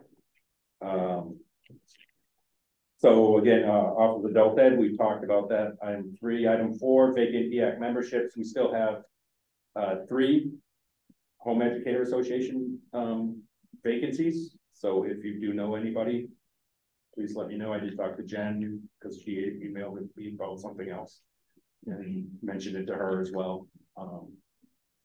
The home education counts. So this is basically the reports we get. It's a snapshot of October 1st of each year. And these were the counts, and they're supposed to be the counts of the notifications received over the last year by district, non-public schools, my office. And there's some issues with the tables that I attacked. You know, one of them is I want to change the word homeschool to home educated on these reports. Our data didn't get dropped in one spot. We still have 4 schools, I think, that did not that didn't report yet. When I looked at last year, they had all reported. So I think this is just a matter of our folks and the data folks chasing down these districts. Initially, we had negative numbers, and I explained to them we can't have negative numbers for notifications. And so I think I work to clean these up a little bit. And I think it might be some, I wish Heather were here, but it might be some education with districts as well about that they're new notifications, not cumulative, because I think some of these look rather high for the size of the communities. I might be wrong, but I'd want to look into that a little bit. And then the numbers for preschool, when it was corrected, were 0 or 1. And then, but kindergarten seemed high to me. And again, home education, as defined under the law, is ages 6 through 18, unless you're a disabled child. By that definition, it could be 3 to 21. So I would guess, and maybe Jill and Mike have a better idea. Most children in kindergarten, are they 6 years old by kindergarten? I know some can be, but I think so. I think they turn 6 sometime during that year. okay. Yeah. So those numbers might be reasonable, but I just want to read, because I receive requests from parents when their kids are 4 asking to be enrolled in home education. I actually had a new mother ask me about home education, and I starting very early. But I think that'll be part of that training I want to do with districts and the FAQs. Like, what do you do if you receive a request from a parent who has a 4-year-old? Well, that doesn't, you can't enroll them in home education unless they're a disabled child, defined as a disabled child. What I did with one family, because the district was asking them to enroll in home ed through my office, I said, and they were 5, not to be 6 until February. I said, I can make the effective date the date of his 6th birthday and send you a letter today. And so we worked it out that way, but I was curious why the district was asking that question. But although that a disability status of a student may be requested, a family has no obligation to provide that information. Correct. And I would say, so my office, I would say, then I cannot enroll you because you haven't demonstrated that you qualify, right? If you're only can be 6, unless you demonstrate that you're a disabled child, then I can't enroll you. Okay. Right. It would be similar if they were out of state and wanted to enroll in New Hampshire, but they gave you a New York address. I'd be like, I can't enroll you in New Hampshire education if you're telling me you don't live here. You know, right. So, but at the same time, it's an issue. Right. I thought it through. I'm like, so that, how do you ask that question? I mean, to me, like, it's required at 6, right? Yes. It doesn't, what's to really stop a family, you know, enrolling their child at 5 or 4? I mean, as a mother of many children and, you know, knowing families who have many children, right? We just get busy throughout the day. If I know my next kid, I'm already homeschooling them in kindergarten, why not just go ahead and add them with the older sibling, right? Because I want to be in compliance. And what if I don't do it on their 6th birthday? You know, it's kind of like covering your bases, even though it's not required. Right, so because the ages are 6 to 18 under the law, the definition of a child Okay, to be enrolled in home education. So if we want to expand the age, we could do that through law, but. so I do have this is April, I do have a clarifying question. Because as a mother of a children with disabilities, what I'm hearing is if the child is 3 to 6 and they have a disability, they can be considered under compulsory attendance. Is it mandatory for children who have a disability to attend school from ages 3 to 6? Oh, I don't believe so. Okay, so I don't know why there would be that distinction of disability on whether a child could be enrolled or not. Well, you said under the compulsory attendance law. Okay. I'll say under the ED, the 193A, the definition Okay. is 6 through 18, and disability, defined as disabled, which is a 3 to. Okay, okay, thank you for that. So that's, because I have the same question, do we have a disconnect in the laws between compulsory attendance, the 193A definition of a child? Is there a disconnect there? Okay. I need to map it out, but I think it'd be helpful for schools, because again, I get, and it's not necessarily children with disabilities that are sending me these. That's 5 and 4-year-old ones. It's just a parent who, like you said, well, I'm gonna do the older one, I might as well do the other one now. right. I'm like, I can't take that right now. Okay, But, and it's gonna affect counts, and if those counts are important, then I want to make sure they're right and adhere to the law, that's all. okay, So, thank you. and that was all I had, I believe. So again, these counts are available online. I may in the future look to do just graph some stuff up just to get maybe present to the council some of the history. There was definitely a spike in 2021. So see, the count went down for this year. It went down slightly, yeah. This is April again. What does it take to have the title of a report changed? For example, I think it's a great idea to change the title to home education versus homeschooled. What does that process look like? So I've already made that request of our data team, so they put in Okay. what's called a help desk ticket. Okay, And it'll get thrown in the queue of their work.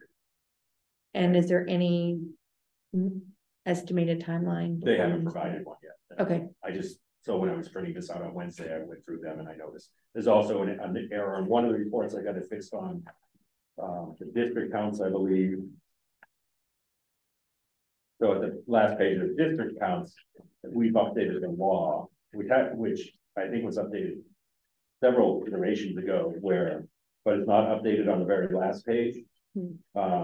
You'll see you need 315.05 duties of participating agencies. I think this is an old rule where they had to keep a list of the name, date of birth, and address of each child. That was changed a 2 iterations going in the law and rules. They only have to keep a count or the name. So again, I was able to change it to 1, didn't notice it till I got this report printed out. So it's a constant looking at these little things, right, that in state government where you try to keep up with these changes. So the law changed. Now I've got to figure out all the places I need to go and update things. thank you for your attention to detail. Yeah, it's great. Any questions or comments about the Department of Education reports? No, I just wanted to say, I think the problem with the special education students is the identification process. So if you have a student with learning disabilities at home, you're just going to work with those. If they're in a preschool, they're going to be identified and get tested and then notified.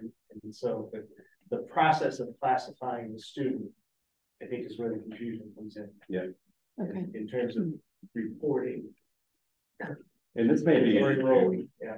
Again, Tim, so this may be an issue for another meeting, but child fine. When, the districts are responsible for child fine, so I deal with this with the non-public schools as well. It's how are districts doing that? How are they communicating that to all the populations they're supposed to? And I know some districts do a great job. I know some districts don't do a great job, and so maybe that's a conversation that would be helpful to how is the district child find connecting with the home education community. Right. Right, so that might be something I can bring forward to the council at a later meeting. Thank you. Okay, hearing nothing more about the updates from the New Hampshire Department of Education. We'll move on to member reports. At this time, 8A, we do not have any legislators present. We did get the update from Representative Peternell. Senator Ward did give us some information earlier. So we'll go ahead and move on to 8B, Home Educator Association representatives. So we'll start with Althea. Althea, do you have anything for us? We continue to get the same sort of standard kinds of questions. We are going through the process of updating our website, so I can certainly empathize with others who are going through that process. It's very, very hard, but it's a good process to go through. I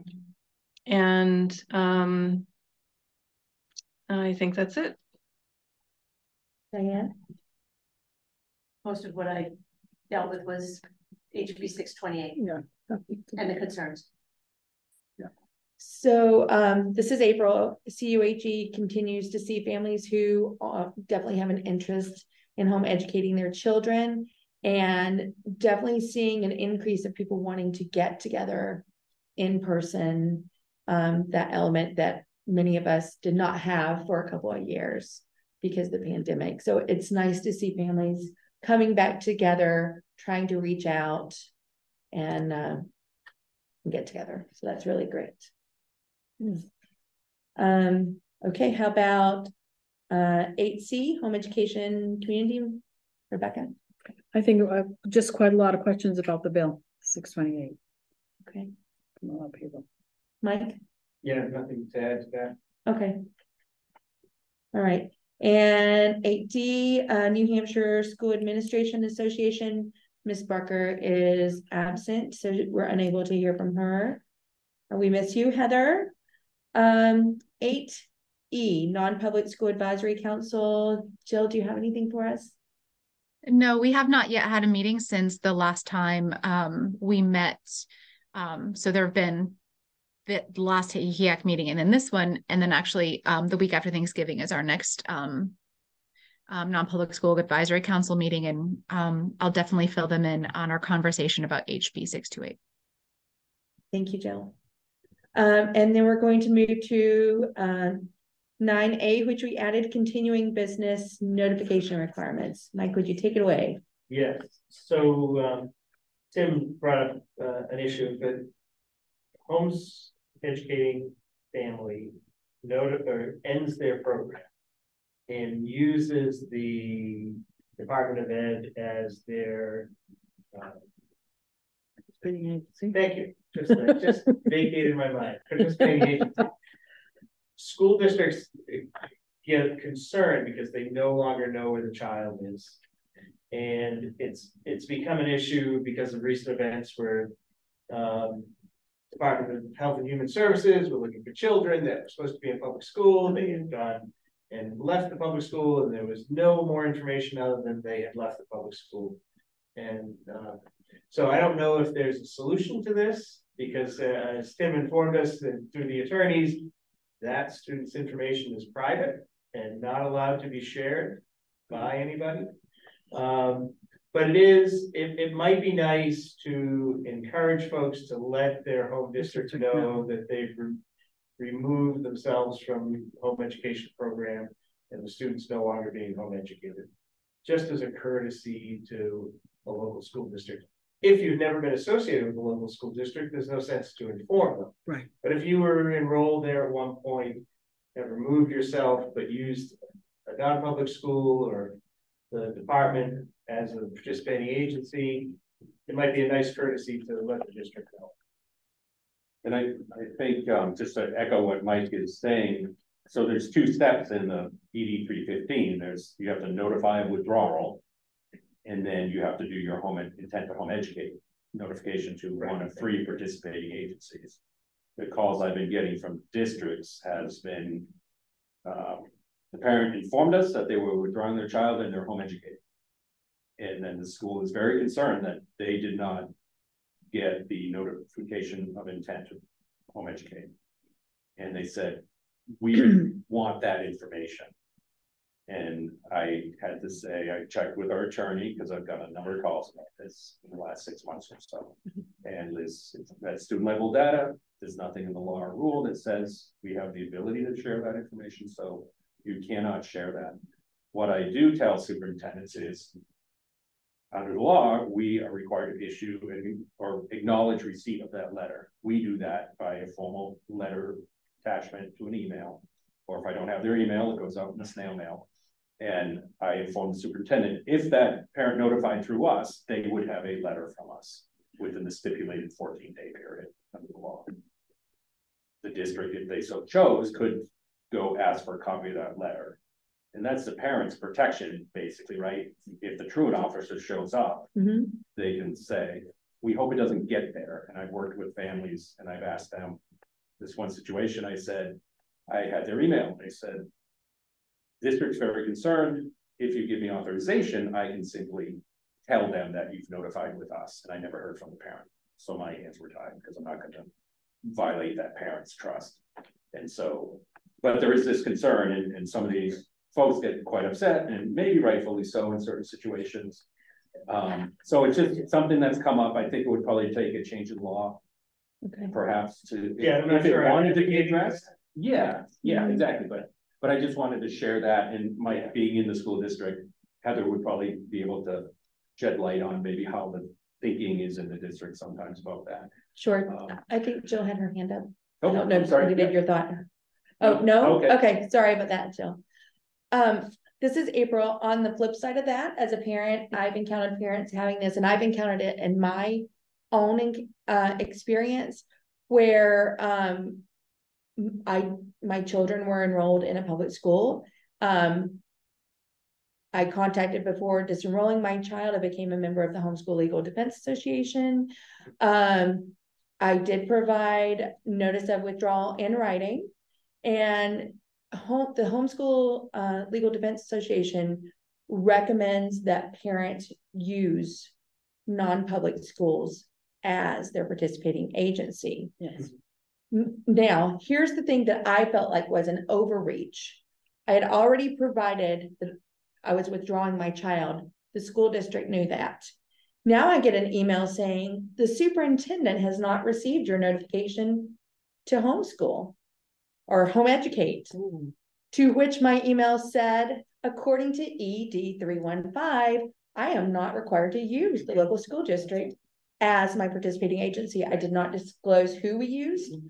As a homeschool parent, I certainly felt like that was an overreach.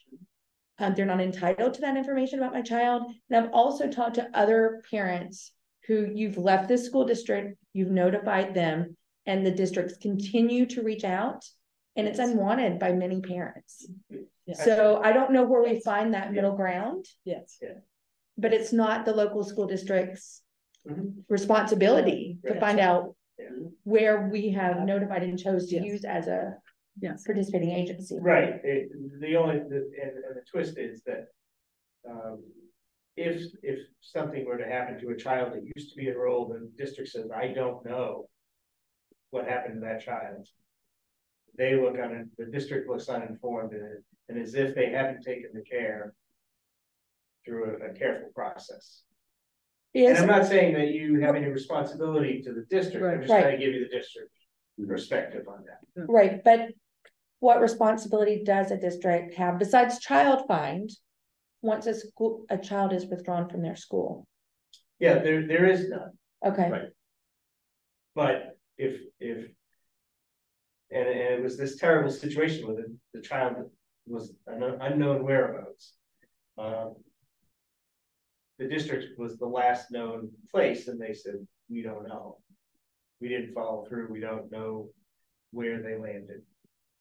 And so that's why that may explain some of the overreach of districts wanting to know. Right. It can come across feeling coercive, like we're trying to we're I- trying to, kind of, encourage you to choose us as your participating agency when a parent may no longer want to be associated Right. with the district. Yes. So, Yeah. I don't, Yeah, I see it as the parent's responsibility and it's their choice Yes. as to where they go And for under participating. compulsory attendance, that law is on the parent. Yes. So that That's a good reinforces point. that. I think from the district standpoint, and correct me if I'm wrong, when you withdraw your child from a district to go to one of the other compulsory attendance required pathways, the only one that can't be followed up on is home education. EFA can be followed up Right. on, public schools can be, Yes. non-public Yeah. schools, Right, they yes. can all be followed up on. So Yes. that's why I think there's some maybe discomfort from the district level. is, But again, our office, so you're all aware, is we do not share that information. And again, I've shared with I've had some very tense conversations with superintendents, unfortunately. right, But I just I thought this council should be kind of aware of those calls that are being received by the department in that regard. so I'm just curious, for the sake of conversation,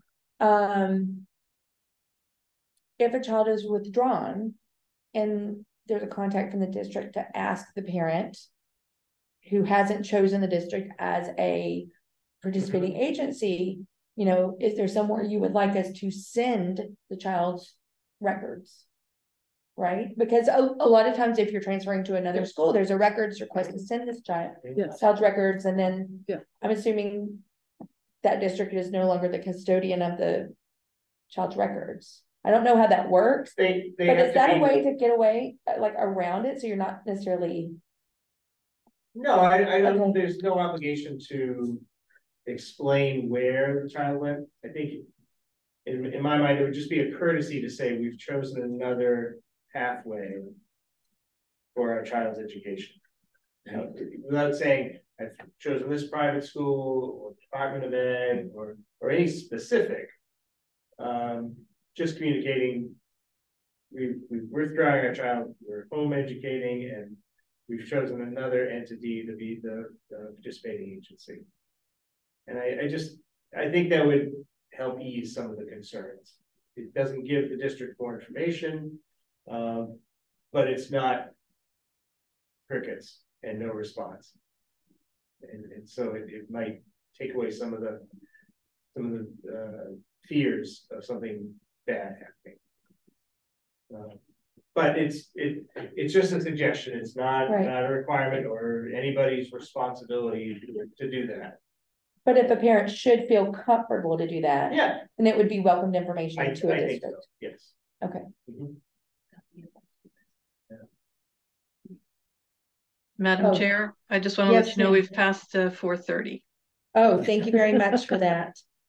We have indeed passed 4:30 and it's 4:36 now. Thank you, Althea. We agreed to only meet to 4:30. Is there anyone who would like to make a motion that we continue on?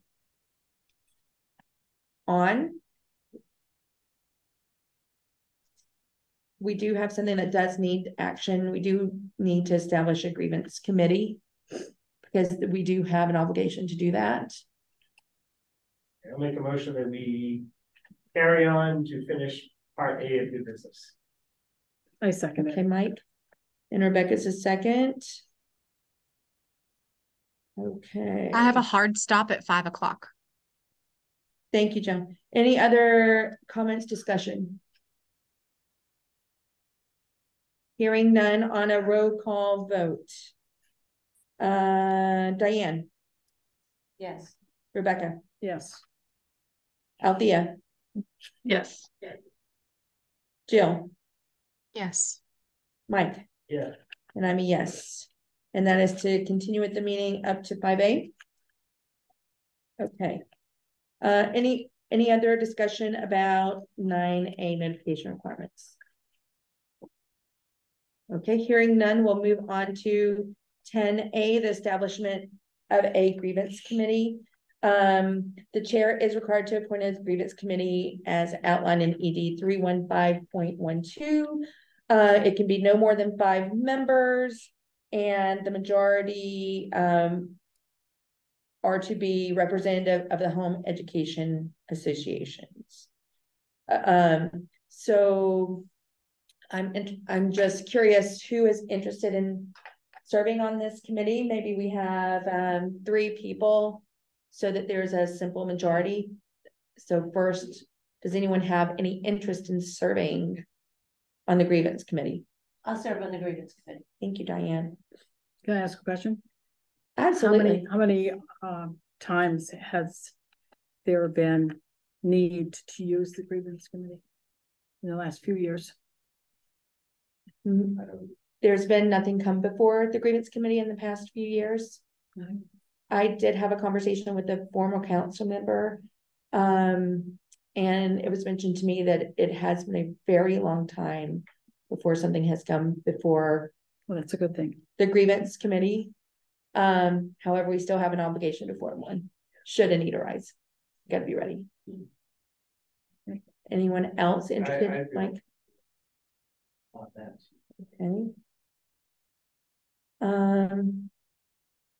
I am also willing to serve on the grievance committee.